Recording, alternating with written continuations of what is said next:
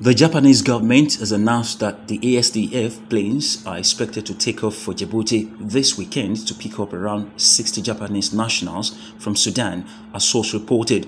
It is expected that the SDF will create a collaborative task force directed by the ASDF's Air Support Command commander.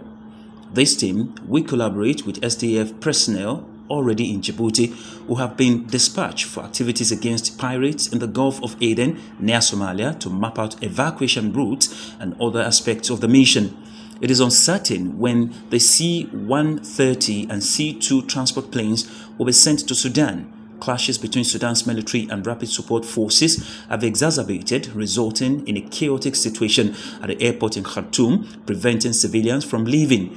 According to the World Health Organization, the fighting has caused the death of more than 270 people and over 2,600 injuries. The government of Japan is maintaining communication with all their citizens currently in Sudan, according to Chief Cabinet Secretary Hirokazu Matsuno at a news conference on Thursday.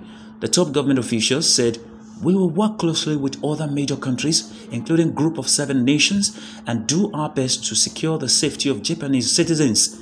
Approximately 60 Japanese citizens are living in Djibouti, consisting of personnel from non-governmental organizations, JICA, and the Japanese embassy, as well as their family members.